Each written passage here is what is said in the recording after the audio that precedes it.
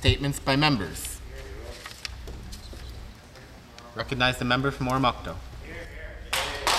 Speaker, it's an embarrassing day for New Brunswick that this province's animal cruelty and protection laws are dead last in Canada. It is even more embarrassing that there is a report that has sat on the shelf for 3 years with no action by this Liberal government. New Brunswick has been dealt a failing grade by the Animal Legal Defence Fund. New Brunswick can and must do better. The people of our province have not only been shocked and saddened by several animal abuse and neglect cases, but they are angry because our system doesn't do enough to punish people, and our governments, both federal and provincial, haven't done enough to address this issue.